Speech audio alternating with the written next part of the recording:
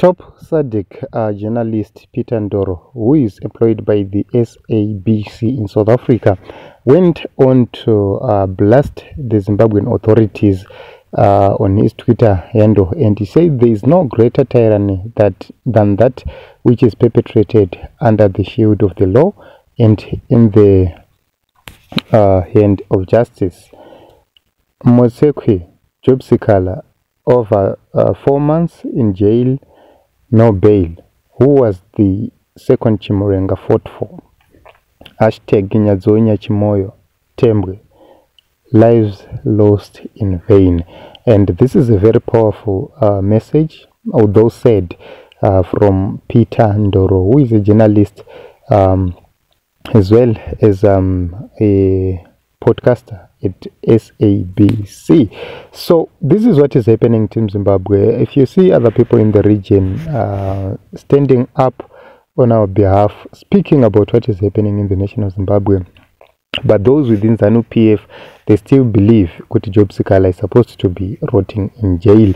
Look at people like Tafatswa Mugwadi, the way they view Honorable Job Sikhala. They are very happy, jubilating. How can a human being jubilate incarceration of another human being?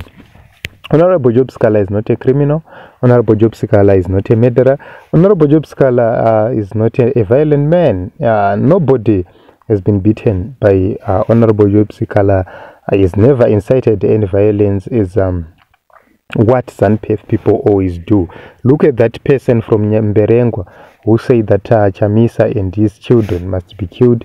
Look at Owen Mnangagwa, who promised to unleash 2008 terror on the people of Zimbabwe.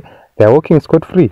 But these two honorable people, together with the Nyatsime, other political victims, they are incarcerated and they've been denied bail.